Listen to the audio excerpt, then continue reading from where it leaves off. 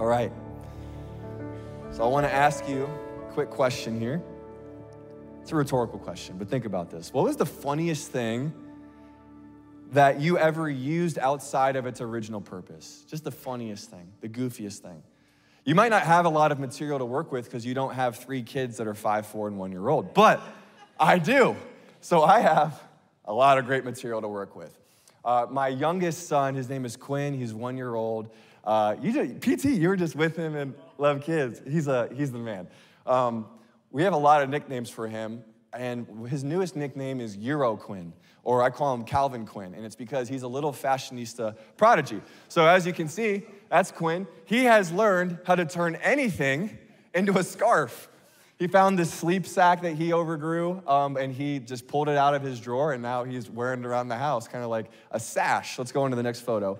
Obviously, it wasn't used for that purpose. He took his sister's dress here. He's got his crusty elephant in his hand. By the way, excuse the mess in the background. If you got a mess in your home, you can't judge us, okay? Because that's what happens.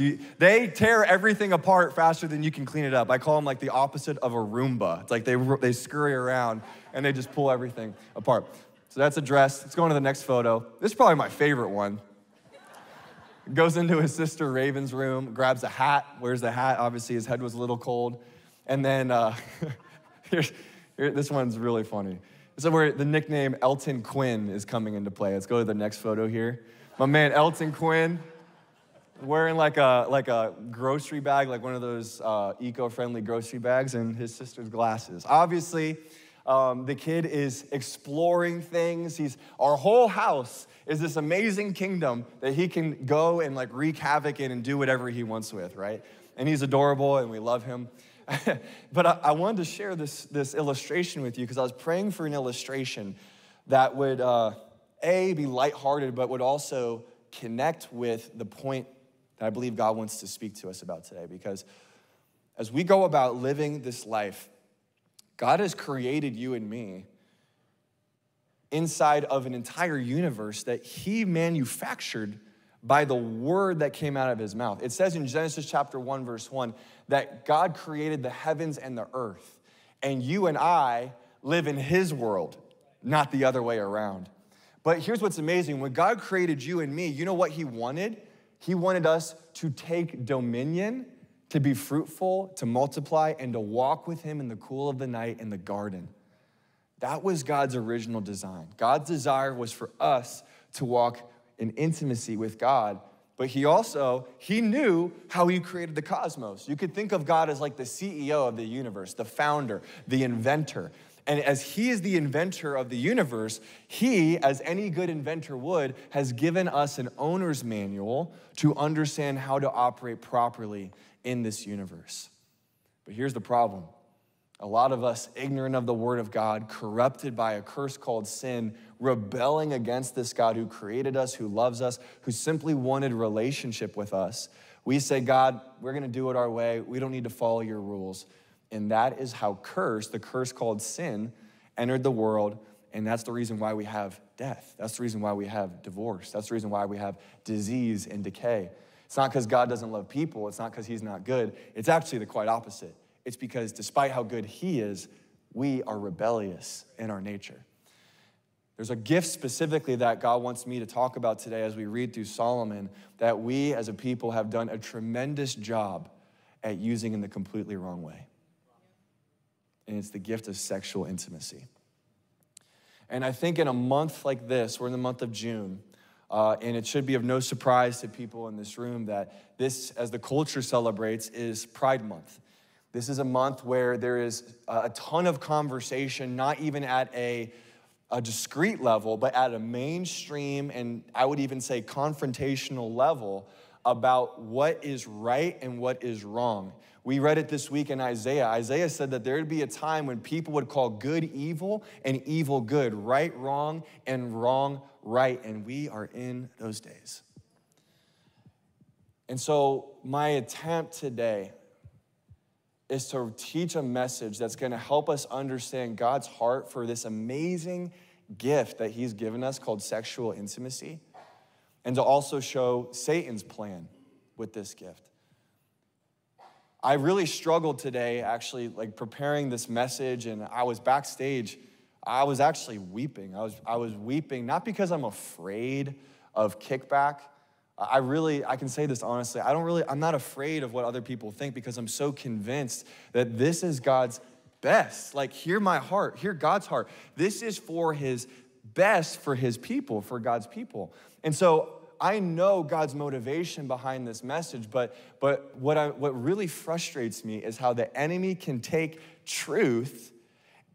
Here's the concoction, takes truth, takes a wound, takes abuse, takes hurt, takes disappointment, takes rejection, even takes Christians who have misused the scripture and builds a justification for an offense and deceives many. And there's gonna be some people today that you don't wanna hear this message. And hey, I don't fully blame you. I didn't wanna hear this message for the longest time. There's gonna be people today that are offended by what I have to say. I would just ask that you give me the benefit of the doubt, and more importantly, give God the benefit of the doubt. I might fumble my way through this message. It's a really tricky one to share, but my heart is this, that you would know that no one's coming after you, we're not pointing fingers, and we're not sticking our noses up. We just want to break down the scripture because we know that the truth sets people free, and whoever the Son sets free is free indeed. I also want to let you know this. If you come in today disagreeing and you leave still disagreeing, those doors that you came in through, they will still be open to you next week. We still want you to come back. We want you to be a part of what God is doing here. Now, I will share that if you want to join a small group or want to join a serve team, you're going to run into this truth more and more, and it's because we as shepherds, we are accountable to God to make sure that you're living God's best for your life, and you're teaching others to do the same. So I can't promise you that your capacity of leadership or influence in this church will grow if you reject this truth. However, we still want you to come and be around and receive, because in his timing, he will make that revelation clear as long as you're humble. I believe it. I've seen it. I've lived it, okay? That's what's so amazing about this. This is a message that God has used for me personally, okay? I want to share this too, because this is a super interesting scripture about what we're going to be talking about today. C.S. Lewis said this: when the whole world is running towards a cliff, he who is running in the opposite direction appears to have lost his mind. I understand that this text that we're going to be reading today and how I present it, it's going to feel very countercultural. It is. I've posted some videos on social media recently of just trying to help bring clarity, because I see the enemy. And guys, we're going to talk about this more, but we're not fighting. People are not the enemy here. People are not the problem. Unfortunately, people are partnering with the one who is the problem, and that's Satan. Satan is deceiving many. We're fighting a spiritual battle here. But a lot of people, like I said before, think they've bought a lie for the truth. I've had videos literally taken off of TikTok by TikTok talking about just sharing scripture, hopefully from a gentle tone. I tried to, and they were deemed hate speech. I was restricted on Facebook and Instagram recently, wasn't even able to post. I tried to post something, and I had a pop-up come up and said, "We have restricted your account temporarily to protect our community." And then it said, okay. I couldn't even do anything. It didn't even tell me which post. But I'm sharing this with you guys today because what we're up against, there's a spirit in the culture. It's an antichrist spirit. And this is not something that we need to be freaked out by. Actually, Jesus warned us that this would happen. Jesus told us that in these end days, we're gonna see immorality increase. We're gonna see lawlessness increase. We're gonna see the love of many grow cold. And he didn't tell us this to freak us out, but to prepare us. Actually, it should kind of excite us. It should make us a little bit urgent. Because as we see this stuff happening in the culture, you might not even really be a believer, but you're like, you know what? This is kind of weird. This is like, it's getting really aggressive in the culture right now. These are all signs that Jesus is coming back really soon. So it's actually, yeah. It's super exciting. And I do want to share this with you. John 10:10. The thief, the enemy, Satan, his purpose is to steal and kill and destroy. You know, he wants to destroy you through this area of sexual intimacy by perverting it, literally to destroy you and even to kill some of you. But this is what Jesus says. My purpose is to give them a rich and satisfying life. And let me tell you, I would even add in some brackets there, a rich and satisfying sex life. Amen. There are going to be 4 things that we covered today. You guys can take notes. By the way, the title of this message is The God of Sex. The God of Sex. The idea, the heart behind this is that we return to the God who created sex and reject sex as our God. Because that's what we see the culture worshiping today, is sex as God. Here's the 4 things we're going to cover today. Number 1 is going to be design. Someone say design. We're going to talk about God's design for sex, his original intention. The second thing we're going to be talking about is distortion, how Satan distorts sex. The third thing we're going to be talking about is destruction. Someone say destruction. And how sex, outside of the confines of how God intended to be used, will reap destruction more than just some day-to-day benefits that we lose in our lives. It's pretty severe. And then the fourth thing is decision. Someone say decision. God is a God, he's so gracious. You know why? Because he gives us free will. PT talks about it all the time, the human condition. It's like, God, you're sovereign. Like, you knew that, like, I would do this, yet he allows us to have free will to make our own decisions because love, true love, can't happen without free will. We can't truly love God back and worship him back unless it comes from a place of God. I want to do this. I genuinely want to return to you. That's why God gives us a decision. We'll talk about that at the end. I want you guys to open up to Song of Solomon, chapter 4. I want to give you guys a little bit of context as we kick this off with our first point, God's design. Let me give you guys, I'm going to nerd out a little bit, do a little bit of teaching. Song of Solomon is a song written by Solomon. You probably figured that out already. Solomon was the wisest guy in this period of time. He was the richest ruler, and God gave him so much wisdom where he wrote all these different books. He wrote the book of Proverbs. If you've never read the Bible, I'd actually encourage you, check out reading the book of Proverbs as like the first thing that you read, because it's like a book of holy fortune cookies. It's like all of these little couplets, all these little riddles that are so practical and so encouraging. It just teaches us how to live God's way in a very practical way. The next book that he wrote is a book called Ecclesiastes. PT did an amazing job on teaching on this last week. And so an interesting book because Solomon wrote it after he had accumulated all of this wealth and he had hundreds of wives, hundreds of concubines, which is not God's best for sexual intimacy, let me just tell you that. But the point is that he had access to everything the world had to offer and it never satisfied. So the theme of the book was that pursuing all of these things is meaningless. And he comes to the end of the book and says, you know what is meaningful? To live a life that fears God. To live a life where God is at the center of everything and he's the one that we live for, not the pleasures of this world. Now, this book, Song of Solomon, is actually one of 1,005 songs that Solomon wrote. And so when it says Song of Songs, some translations say that, what it's basically saying is the same as when we say Lord of Lords, like Jesus is the Lord of Lords or the King of Kings, meaning he is the creme de la creme. That's what this text basically is in regards to all of the songs that Solomon wrote. This is the best of the best. This is his greatest hit, apparently. So here's how I want you guys to be thinking about this as we read this, okay? This text was originally written to be read in a flow from beginning to end, okay? Doesn't mean that you can't pull out a single verse and get something meaningful or the Holy Spirit can't light it up. I mean, D-Money, the scripture you pulled from Song of Solomon for communion was beautiful. And so God can do that. God can do whatever he wants. But when we read this text, what makes it really come to life is when we read it the way that it was intended to be read. Think about this. If you were to ever listen to a song by Beethoven or Mozart, a classical song, you don't just pick out 5 seconds of the song and dissect those 5 seconds.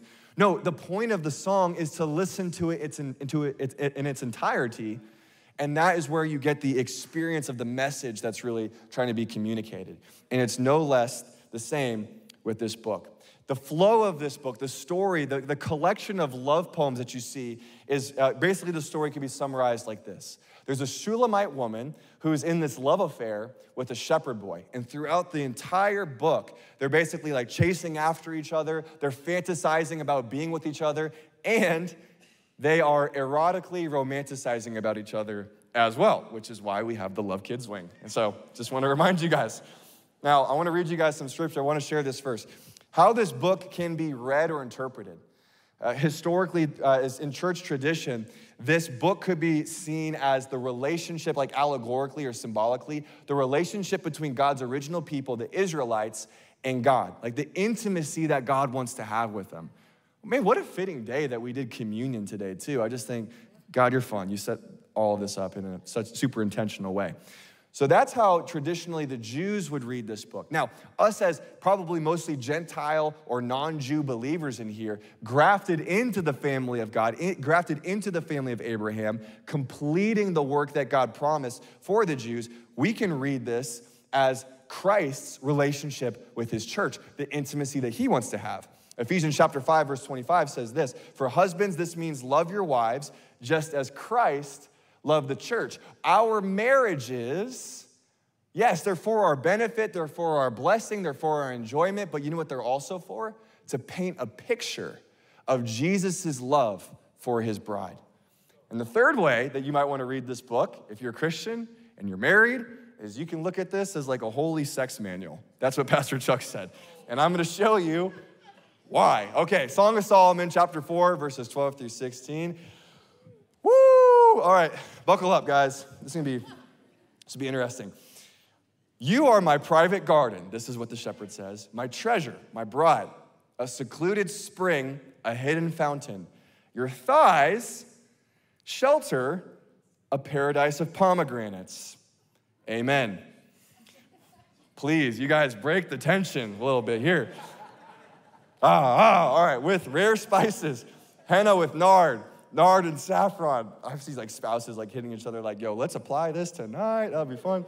"Fragrant calamus and cinnamon with all the trees of frankincense, myrrh, and aloes, and every other lovely spice. You are a garden fountain, a well of fresh water, streaming down from Lebanon's mountains." The young woman replies, "Awake, north wind, rise up, south wind. Wow, blow on my garden." And guys, this is awesome. Praise be to the Lord. "Blow on my garden and spread its fragrance all around. Come into your garden, my love. Taste its finest fruits." PT, you can't laugh, bro.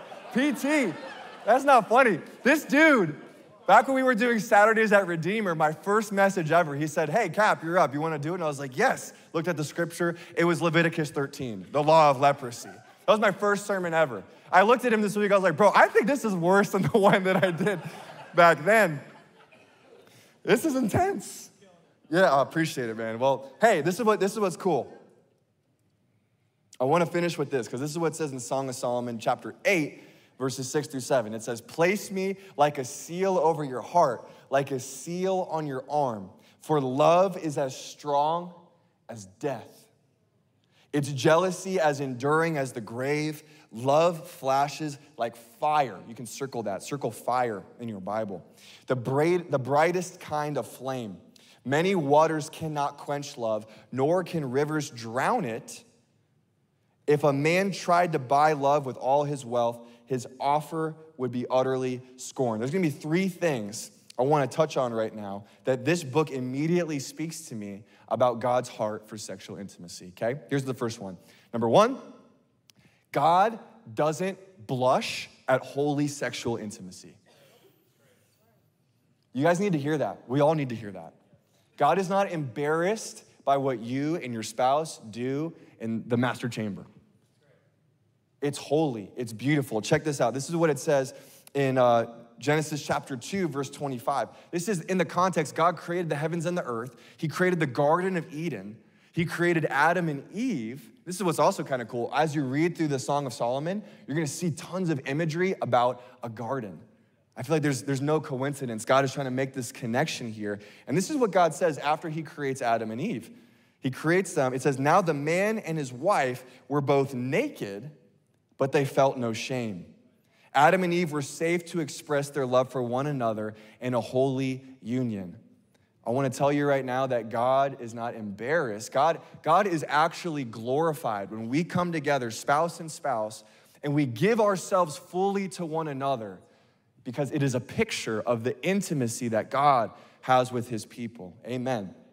The second thing I want you to be thinking about is sex is a fire that needs to be handled with care. That's why I wanted you to circle that word in the text. We use this illustration a lot, and forgive me if you've heard it a million times, but I just think it's so powerful, and we see it's actually, there's a biblical reference to this. Sex is like a fire, and when you put a fire in a fireplace in confines of structure, it is beautiful, it is warm, it lights up a home. But as soon as that fire creeps out of the fireplace, it wreaks destruction on the entire neighborhood. And let me tell you this, some people will even be consumed with it. I think about, I learned this statistic, actually, my friends Kevin and Bree, they have an amazing marriage podcast. You guys should go listen to it, Reverence Restored. They're an incredible couple who have gone through so much destruction in their past and have seen God redeem. I want you guys to hear that message too. Regardless of what you've gone through or are walking through, Jesus is in the business of making all things new, okay? But one of the things they shared on their podcast that was really interesting to me, I forget what the statistic was, but you could imagine this is probably true. A child needs less to know that their parent loves them as much as they need to know that their parents love each other. I'm just thinking, in a room this size, I can't imagine how many people grew up in a broken home. Grew up where you were convinced that your parents didn't love each other, or your parents were split apart.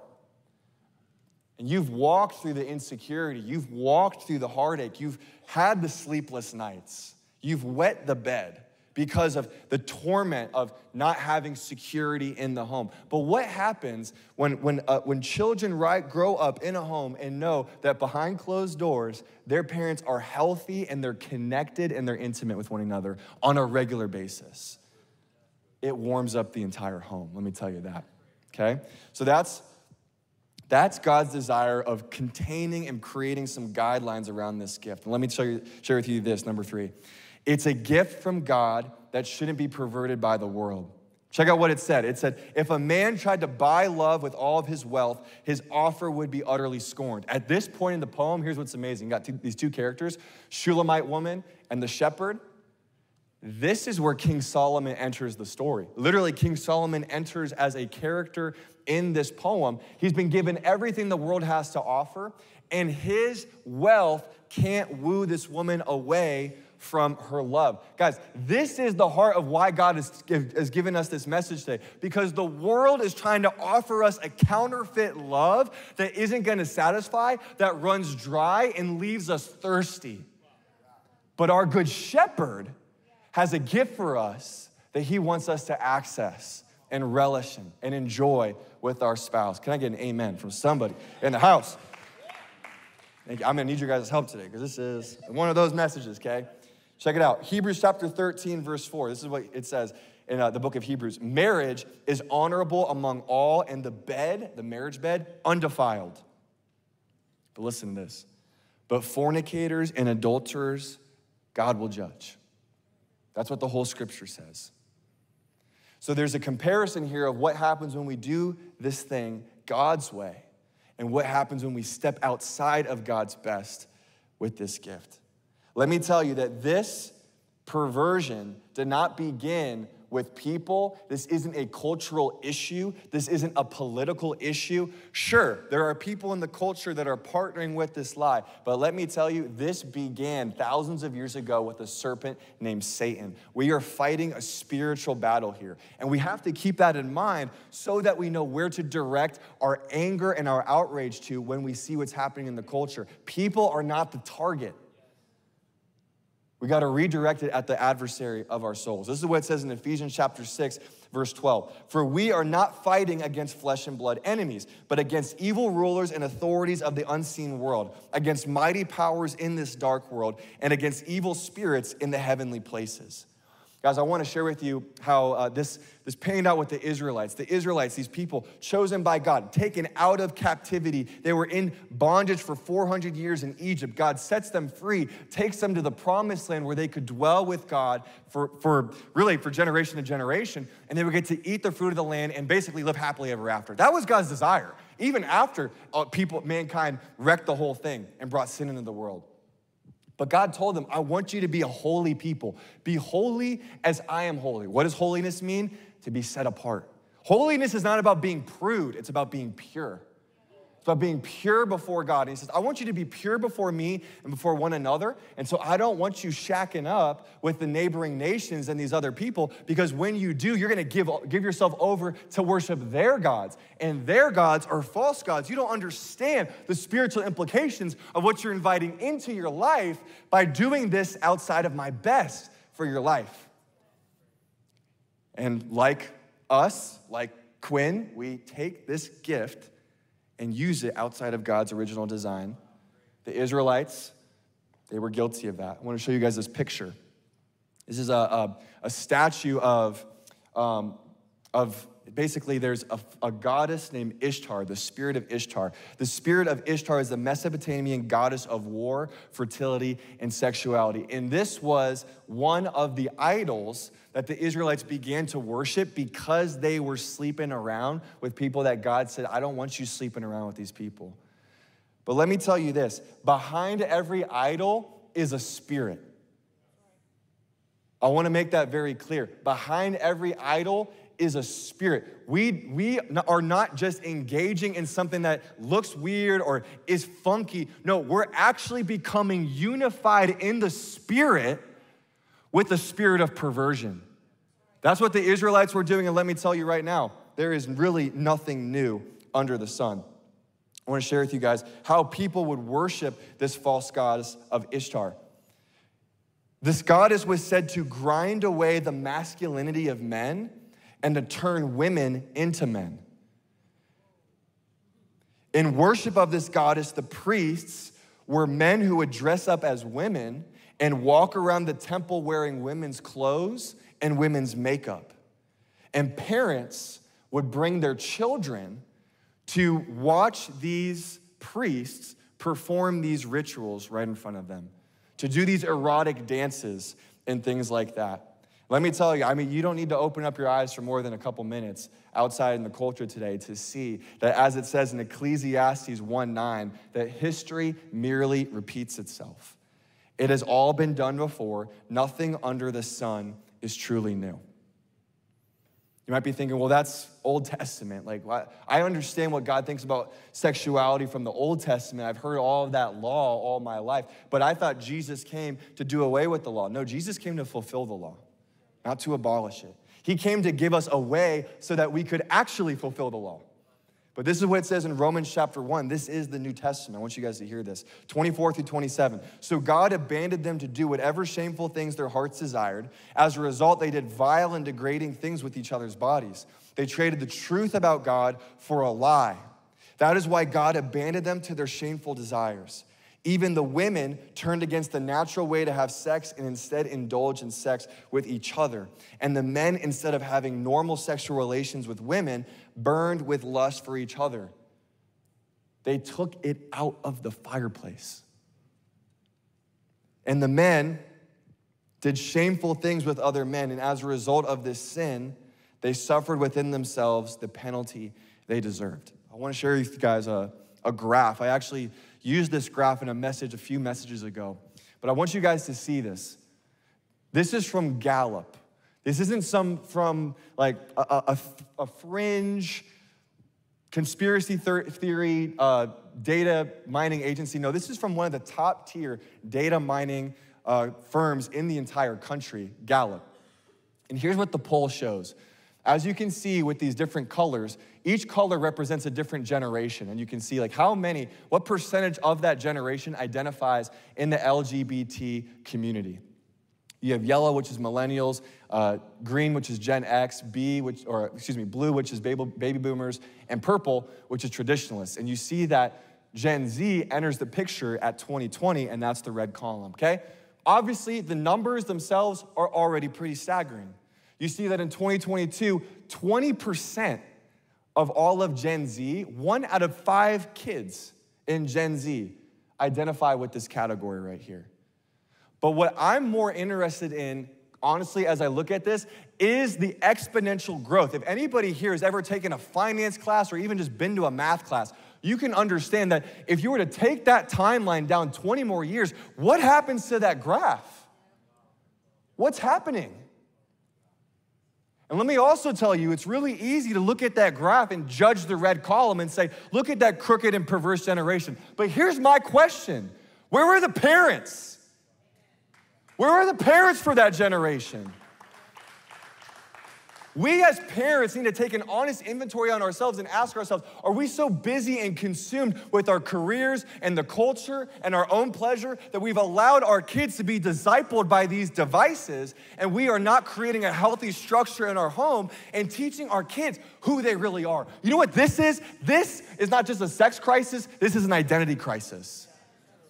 This cries out, I don't know who I am, I don't know why I'm here, I don't know where I'm going, I don't know if I belong. Will somebody notice me? That's what that communicates to me.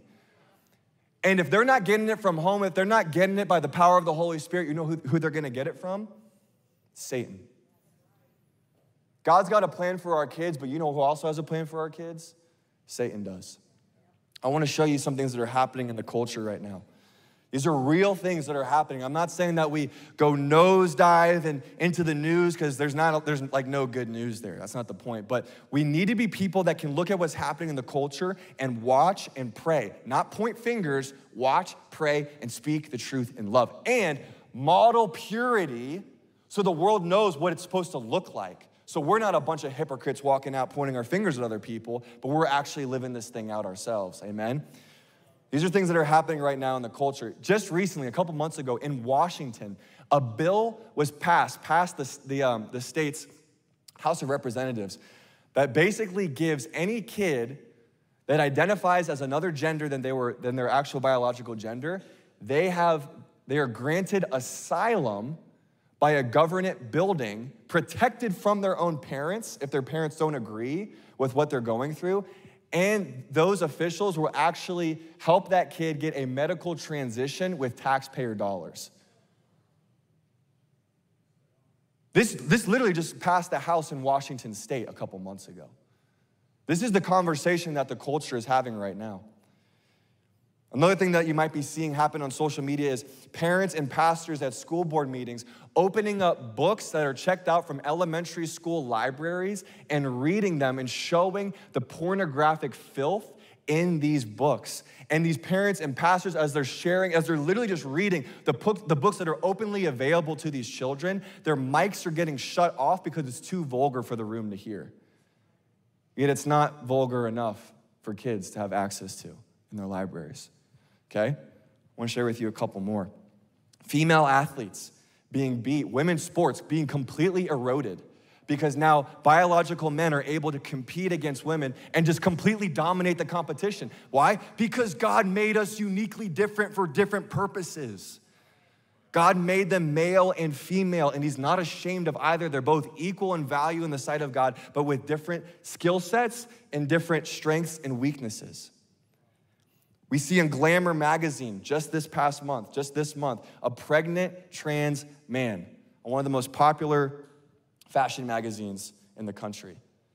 Target, you guys have probably seen what's happening with Target. Target promoting tuck-friendly clothing right at the front of their store for everybody to see when they walk in. And I hear my heart, guys, hear my heart. I don't want this to come off as like, look at how weird you are. Look, if you're struggling with that, if you believe in that stuff, I'm just trying to show you how much things have escalated in such a short amount of time, okay? To me, it's evidence that this is not a natural phenomenon. There is a spiritual agenda behind what's happening. I want to share with you this final example of something that we see. The LA Dodgers, a Major League Baseball team, they chose to invite this group called the Sisters of Perpetual Indulgence, just think about that name, to their Pride Night event on June 16th, a public event for people to go and attend. And this is where, check this out, the connection between what was happening with the worship of Ishtar. This is a group of drag queens dressed as nuns that do blasphemous performances mocking Christianity and Catholicism. They literally do performances where they're whipping Jesus. Jesus is being crucified on a cross, and they're pole dancing on the cross. And you know who's invited to these events? Families and kids. Thankfully, there's people who are part of the LA Dodgers who have stood up and said, we don't agree with what's happening. We don't condemn these people. We love these people. But woe is us if we don't speak up and say, this isn't right. The enemy is coming after our kids. And I also want to be clear here too. This message right now is not a message against a single community. Check it out. In 1 Corinthians chapter 6, verses 9 through 10, it says, don't you realize that you who do wrong will not inherit the kingdom of God? Don't fool yourselves. Those who indulge in sexual sin or who worship idols or commit adultery or are male prostitutes or practice homosexuality or are thieves or greedy people or drunkards or are abusive or cheat people, none of these will inherit the kingdom of God. Guys, this isn't a message about saying if you're homosexual, become a heterosexual. What this is a message about is you are an unholy people, become a holy people. That's God's message for us today. God is looking for us to become a holy people set apart from the ways of this world, because God wants to kill our joy. No, because God wants us to avoid the destruction that's coming. I want to invite the worship team to the stage because I know that we don't have a ton of time, but I'm going to try to wrap this up as quickly as possible. Destruction, the destruction that comes when we engage in sin. There's a story in the Bible, Genesis chapter 6. It's the days of Noah. In that story, it says that everybody on the earth was engaging in immorality and lawlessness. And when God looked at the earth, he didn't find anybody righteous, no, not one, except for Noah and his family. And it says that when he looked at the earth, he regretted ever making people. Is it because he hates people? No, but imagine the heart of God being ripped to shreds when the people that he created for intimacy with are just putting the finger up at God and saying, no, we're gonna do this our way. Imagine how that grieves the heart of God, regretting because of the heartache it caused him. He said, this is completely incorruptible. We're gonna have to hit reset on this thing. He judges the world with a flood, pours out water to cover the entire earth, but saves Noah and his family and a group of animals in a boat. You probably heard the story before. It's not as clean of a story as we often say in Love Kids, because this is a story truly of judgment, of God cleansing the earth of its unrighteousness. But here's what's amazing. When God let the flood subside, when the waters came down and the ark, the boat came to shore, Noah and the animals came off the boat. And you know what God did? Check this out. God put a rainbow in the sky. God put a rainbow in the sky. It was the first time anybody had ever seen a rainbow. And the rainbow, he said, this is my symbol of my covenant of peace with you. I want to show you that I'm never going to judge the world the same way that I judged it before. If you think about God being a judge and a mighty warrior, think about this bow as like an instrument of war, and he's pulling back the arrow, and he shoots the arrow at earth, which is the flood, to judge the earth and to cleanse it. But God's heart, God is more looking to be merciful than he is looking to be just. He's looking to be merciful. And God takes that bow and he hangs up the bow as a symbol of peace, saying, no more. I'm not gonna do it that way again. So when we see the rainbow, even though Satan would love to hijack this and use it for his purposes, we can look at the rainbow and we know this was God's purpose behind it. Despite our sin, despite what we deserve, God takes this bow and he actually points it towards himself. And we know how the story ends, that Jesus, who knew no sin, became sin for all of us. He went to the cross for you and for me, died a perfect death for you and for me, to be the blameless, sinless Lamb of God, a sacrifice for our sins, to take on the wrath of God for us so that we wouldn't have to take it for ourselves. But Jesus also says this. We have a decision to make, guys. Jesus says this. It says in Matthew 24, verses 37 through 42, when the Son of Man returns, it will be like it was in Noah's day. We have a really warped picture of who Jesus is in the culture today. We think that Jesus came to love the world, not to condemn the world. But let me tell you, Jesus paid a high price for the world not to be condemned. He came once as a sacrificial lamb, but he's gonna come back as the Lion of the tribe of Judah.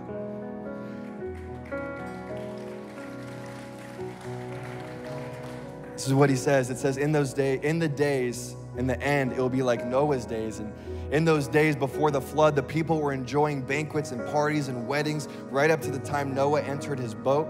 People didn't realize what was going to happen until the flood came and swept them all away. That is the way it will be when the Son of Man comes. 2 men will be working together in the field, one will be taken, the other left.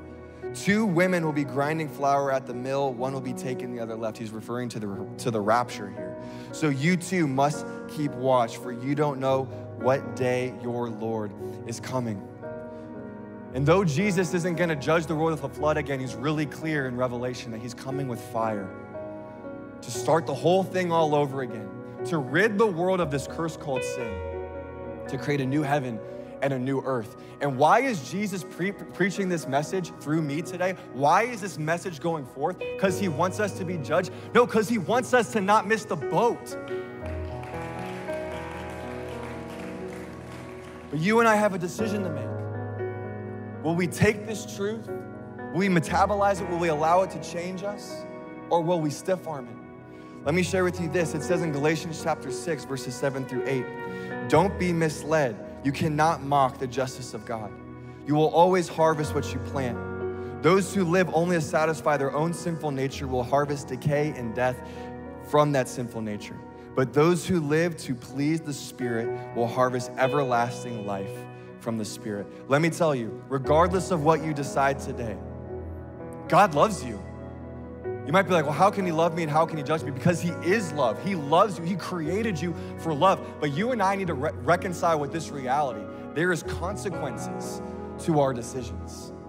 And because God is a good and merciful God, he gives us free will and says, you can make the decision that you want to make. But here's what I want to implore you today as we close. That you would choose life. That you would choose life. The Bible says that he has not come yet, not because he is late or because he's off doing something else, but it's because he is patient and is willing that no one would perish, but that all would come into repentance. Check this out. This is what it says in Song of Songs, the final verse. Chapter 8, verse 14. It says, come away, my love. Come away, my love, be like a gazelle or a young stag on the mountains of spices. I'm gonna ask you guys to stand to your feet. Here's gonna be my simple prayer, my simple invitation. That regardless of the sin, whether it's homosexuality, whether it's fornication, whether it's pornography, whether it's adultery, whether it's lying, whether it's blasphemy, whether it's self-righteousness, you got it all figured out. You don't need God anymore. We can all be guilty of all of these things. But here's what God is inviting us into for the sake of reconciled intimacy with him, that we would come away.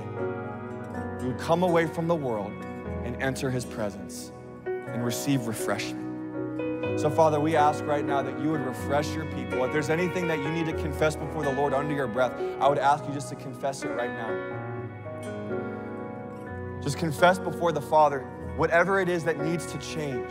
And Father, I ask right now in the name of Jesus for a refreshment of your Spirit to give us not just the desire, but the power to change, the power to walk in holiness, the power to walk worthy of the calling by which we've been called, the power to experience your best in our lives. In Jesus' name. Before I say amen, I want to give just a final opportunity before we close. If there's anybody in this room that knows, you know what, I haven't been walking with God. I am a sinner. I don't necessarily identify with the sin that we talked about today, but I know my sin, and I don't know if God is good enough or righteous enough to forgive me and to cleanse me. Let me tell you that the blood of Jesus wipes away all sin. Let me read this for you right now. This is amazing. Isaiah chapter 1, verse 18, we just read this. It says that, come now, let's settle this, says the Lord. Though your sins are like scarlet, I will make them as white as snow. Though they are red like crimson, I will make them white as wool. I want you to be thinking about that image of my son pure, unmarked by the world, only 1 year old. You could see in his eyes just light and innocence. Let me tell you that in a moment, if you would give your life to Jesus, take the jump, take the broken life, and give it back to him, he will make you white as snow. He will redeem you. He will make you a new creation. He's not looking at just modifying your behavior. He wants to transform your nature. And the Bible says that when we are cleansed in faith by receiving the blood of Jesus, by putting our faith in him, we become a fit temple for his Holy Spirit to live in, which becomes the power by which we live this out. I'm gonna give you just one opportunity right now. If there's anybody right now, we're not gonna have the band play for too long. I'm gonna ask you Christians to pray for this moment. But if there's any person, even one person that would wanna come forward and receive this gift of forgiveness, to be refreshed, for shame to leave you once and for all, for fear to leave you once and for all, I'm gonna ask you to come forward right now. I just want you to come forward. If there's anybody right now, come forward to the front of the stage. I'm gonna lead you in a very simple prayer. A prayer of repentance, a prayer of coming back to the Father and receiving this gift that he paid a high price for you to have, to restore that intimacy that was lost. If there's anybody here,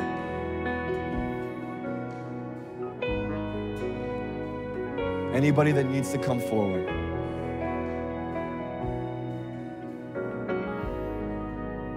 amen. Well, let's imagine that there's someone behind that screen, because there's a lot of people that tune into what's going on here. We want to give you an opportunity, wherever you are, to receive this as well. So I want to invite you, Christians, to be praying for that individual right now who's listening to this message. And if that's you and you know that you're done, here's a simple prayer I want to invite you to pray right after me. Say, Lord Jesus, I confess that I'm a sinner in need of a Savior. I need your forgiveness. I put my trust in you, that you died on the cross for me to wash me clean of my sin. I believe that you were put in a tomb and rose yourself from the grave by the power of the Holy Spirit. I need that power. Fill me with the power of the Holy Spirit to live a life that honors you one day at a time. In Jesus' name, amen. God bless you. Hey, let's celebrate in faith for those who are tuning in. So grateful. Hey guys, before we close today, I want to